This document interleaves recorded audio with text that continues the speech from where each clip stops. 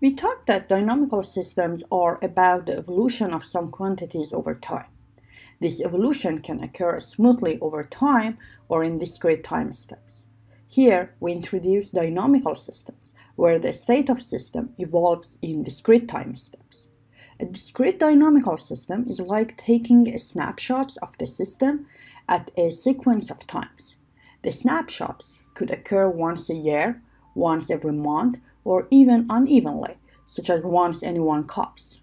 For example, the pendulum in a 2-dimensional is a continuous dynamical system, but a cellular automaton or Boolean networks are a discrete dynamical systems.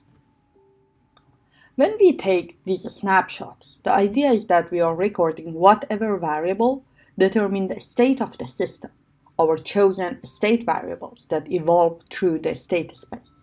To complete the description of dynamical system, similar to continuous dynamical system, we need to specify a rule that determines, given an initial snapshot, what the resulting sequence of future snapshots must be.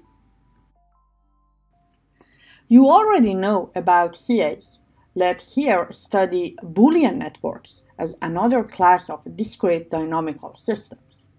You can thought of Boolean network as a directed graph G that characterized by the number of nodes n and the number of inputs per node k. Boolean models are discrete in state and time and deterministic. Each node can assume one of the two states, on or 1 or off or 0. When we don't have enough information for more detailed descriptions, or because of increasing complexity and computational effort for more specific models, we will use Boolean models. Boolean networks have always a finite number of possible states, 2 power n, and therefore a finite number of state transitions, 2 power of n. For example, in the graph shown here, there are 2 power of 7 theoretically possible state transitions. The dynamics of a Boolean network are described by a set of rules. Rules such as if input values at time t is x, then output value at time t plus 1 is b. For example, in the following graph, A is connected to b, so the states of A at time t determine the state of b at time t plus 1. So we can define different rules for same networks. For example, rule 0 is saying independent of input, output is always 0, and in rule 4 is always 1, while rule 2 is negation, and therefore the state of node B at time t plus 1 equals logical complements of the state of node A at time t. Before going forward, we need to define some terminology. A state of a network is row listing the present values of all n nodes, a sequence of 0 or 1.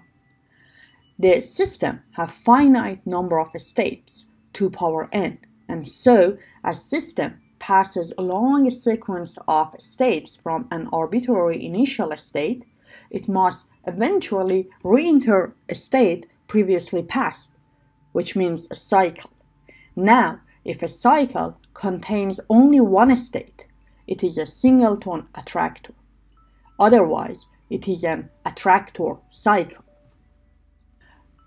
Similar to continuous dynamical system, the surrounding region in a state space such that all trajectories starting in that region end up in the attractor is called basin of attraction. Basin of attraction is a mathematical object, and it can be computed and shown as graph for small networks, obviously.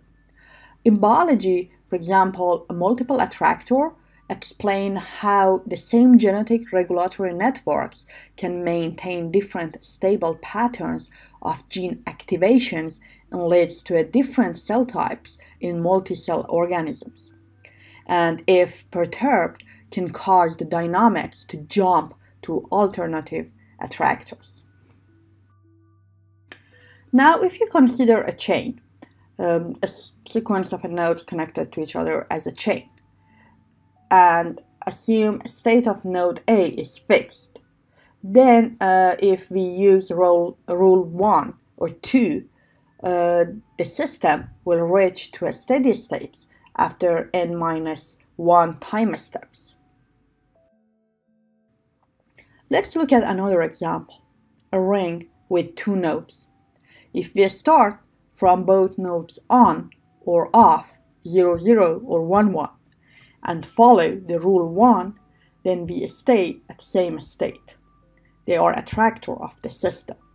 But if we start either from 0, 1 or 1, 0, we find a cycle of length 2.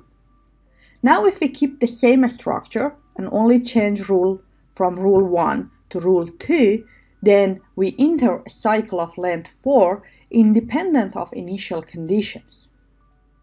So for Boolean networks, both structures and dynamic rules are equally important. One other thing which you need to keep in mind is that although a Boolean net has 2 power n possible states, but in reality, always there are many fewer basins of attractions.